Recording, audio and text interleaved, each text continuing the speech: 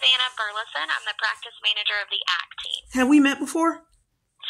I'm not sure we met in person, but we've spoken on the phone a couple of times. Okay. Yeah. So I wanted to first let you know that I am going to change out your caseworker. I'm going to assign Daniel Staples. We call him Danny. He's been with the agency 20 years. He's more seasoned, and I think he'll be able to assist you better. Well, see, this has been a pattern, ma'am. What happens is when they get a case manager, and the case manager is supposed to ignore me when it comes to my domestic violence crisis or fleeing abuse. And then when they get trapped off in it, they give me another caseworker that is even worse in giving me services. This is a pattern that has followed me years. So I have asked the same caseworker several times about getting me help in domestic violence. And they said they had a caseworker, a victims advocate that I could speak with, and he has been ignoring me. I'm trying to interrupt that pattern that has been following me years.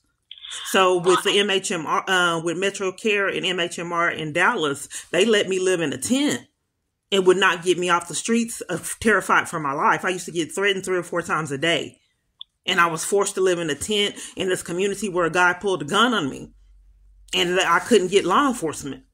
I told the police that the guy pulled the gun on me and they covered for him. It's recorded. And it was on camera footage. Well, and I know it's been the holidays, but I will double check with that victim's advocate. But as far as working with Danny, again, he's worked with the agency for 20 years. And so he knows a lot more resources.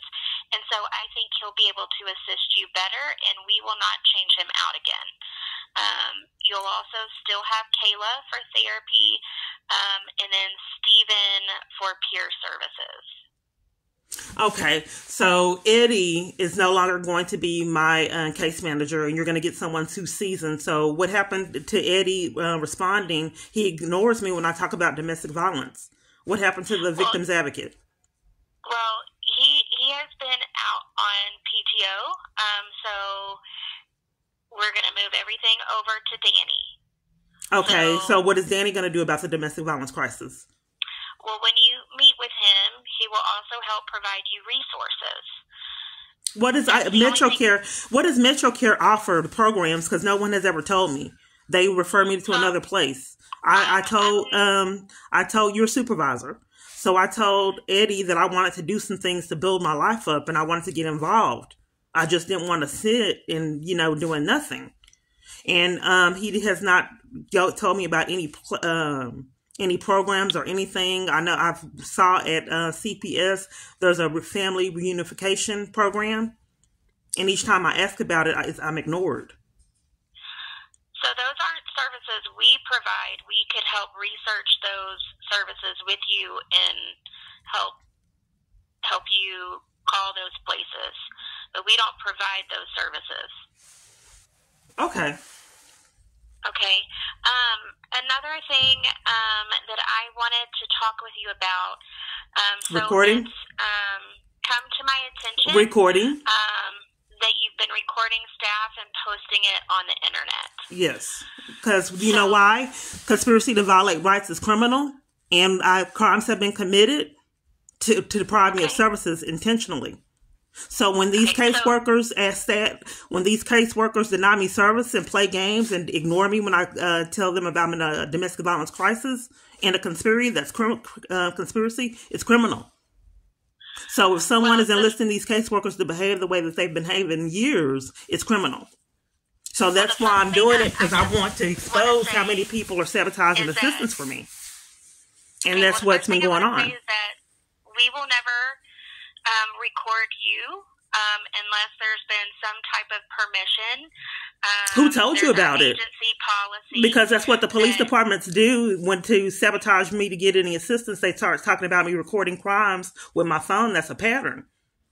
We're deflecting on how you have case workers that was depriving me of assistance on me recording crimes being committed. So our policy is MHMR will never record you unless I'm not being heard, ma'am. Where I was recording staff misconduct. Sign for report. That has been ignored years. I'm not being heard, ma'am. I was recording staff misconduct.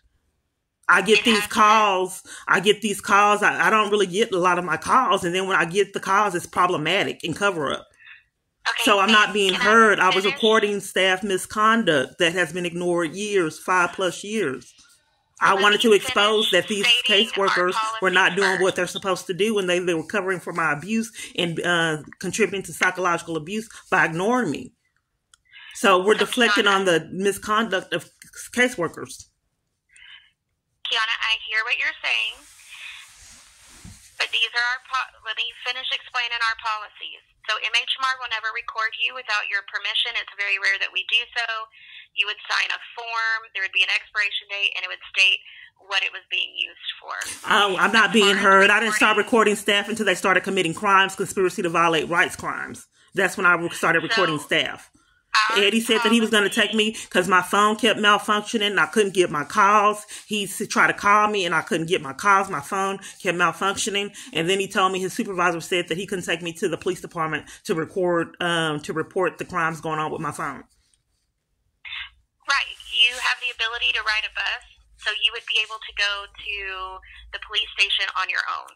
Well, there's other caseworkers that help people and don't require them to go to corrupt police that have falsely arrested them for profit 20 times. I thought that he was supposed to be a support system. We are support, and we can work with you on that before you go, but you have the ability to go on your own.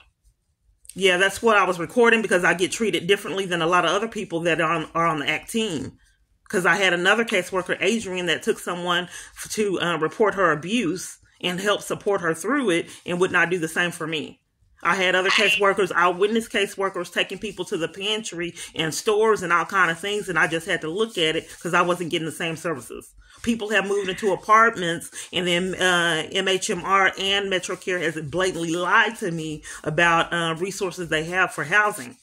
Just blatantly lied. So that's why I had to do things that I don't feel comfortable with it either. But the only way that I have noticed that I can stop this abuse is allowing people to hang themselves.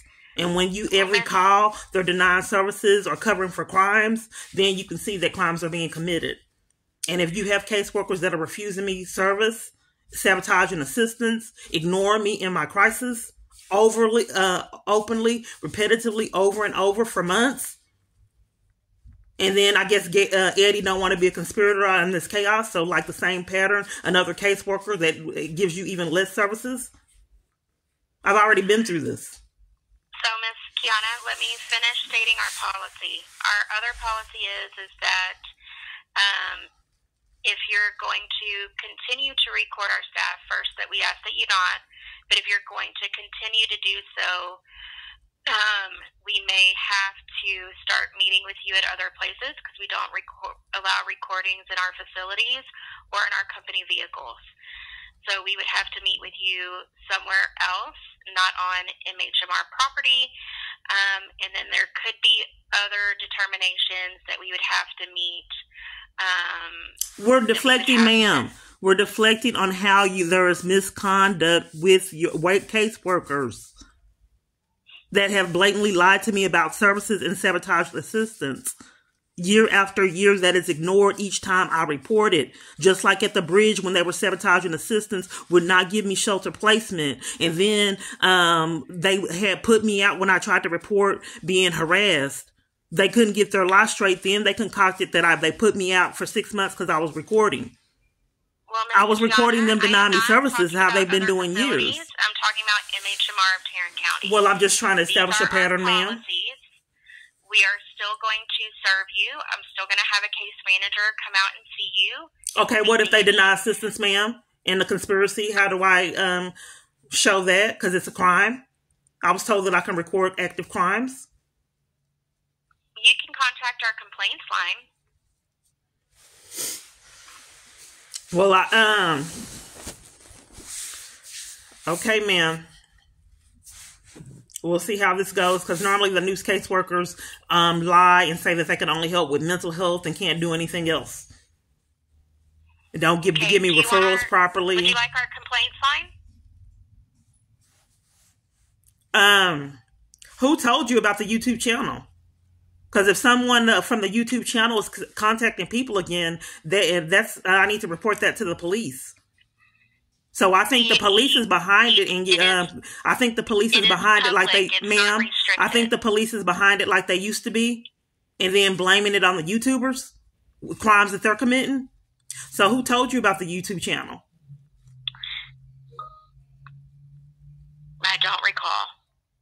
Well, that's vital, because if these YouTubers are contacting people again, sabotaging my life, I need to report that to the police. Yours restricted. I'm sorry? So if your YouTube is public, you don't have it restricted, so anyone can... No, I'm not being heard. I'm being violated, and I'm trying to build up a track record of crimes being committed to keep me from, to sabotage my life and railroad me.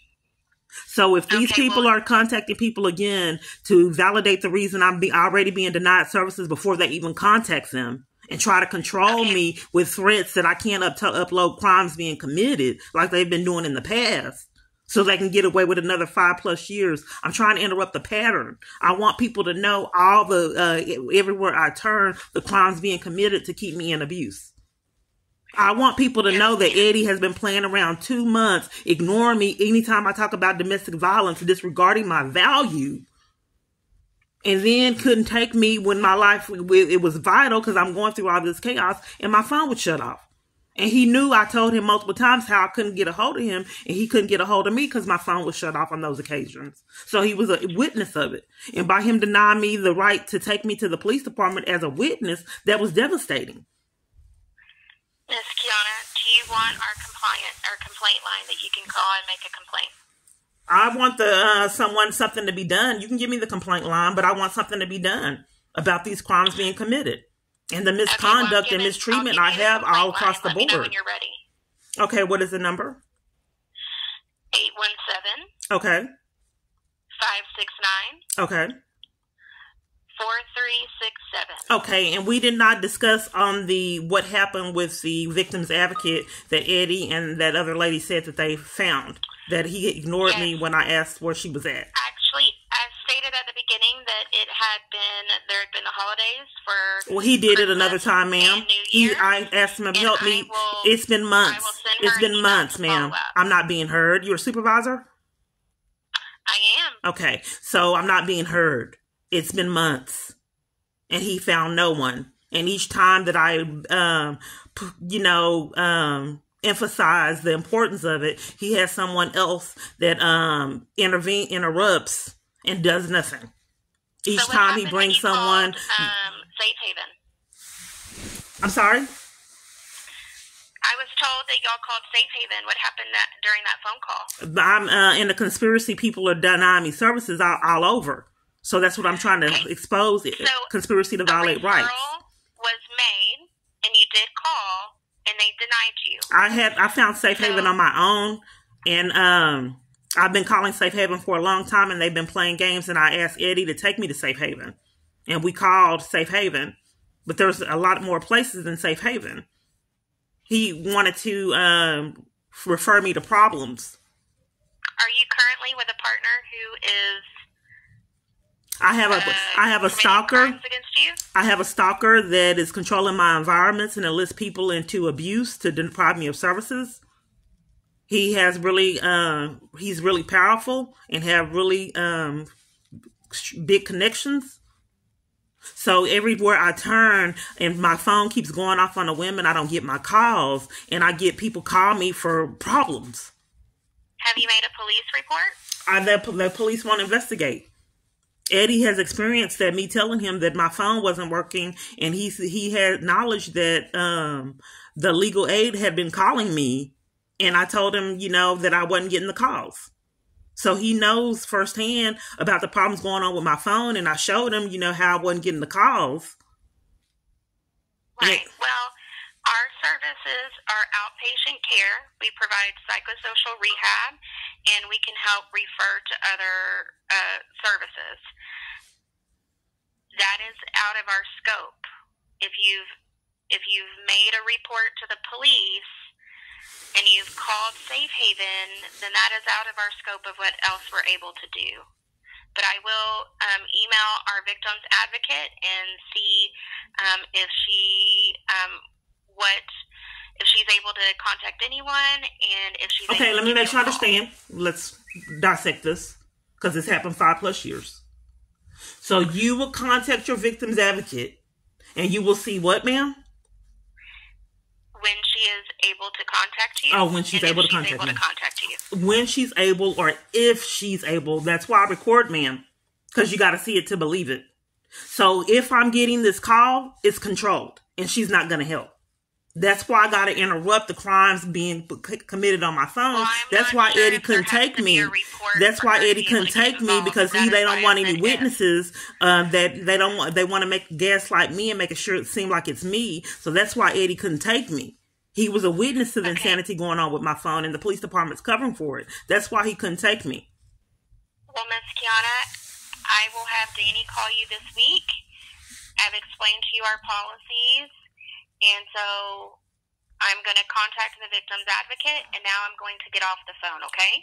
Okay, so we can't talk any further about the victim's advocate. You just got to let me sit, and maybe she'll help if she decides she will.